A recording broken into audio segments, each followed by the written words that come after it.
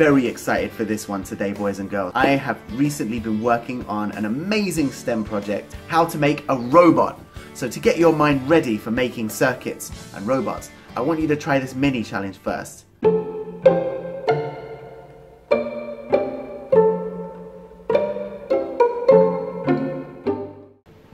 Okay, so you need to get yourself a battery, a bulb, and one wire only, and you need to make the bulb light up. Okay, ready? 3, 2, 1, go!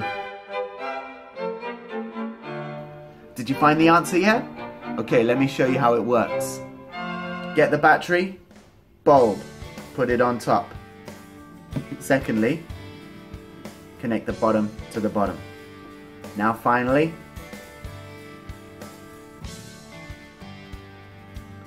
light up your bulb. You can do this in another orientation too. Simply put the bulb on its side and repeat. You can even turn the battery upside down and use the negative end of the battery, the negative electrode of the cell. Are you ready?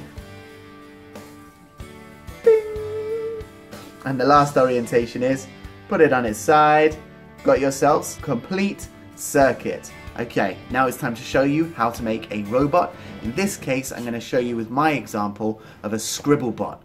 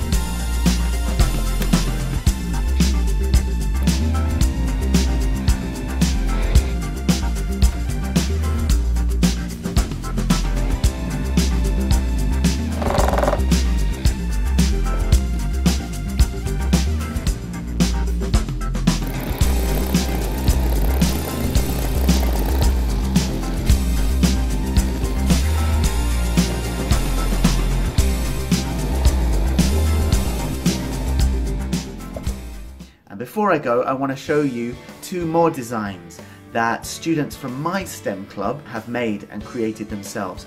I have to say I'm so proud of them. So this one is a paper cutter. Instead of using a weight on the end, they've put a fan blade on there, and then it will be able to cut paper. Absolute carnage. Whoa! Now these boys, they like to go big or go home, so they said to themselves, well, why not make a double scribble robot? There it is. So instead of 1 cup, they've got 2, and they've also used 2 batteries to increase the power as well. Really creative, wonderful job, boys. Goodbye, and thank you for watching Science Adventures.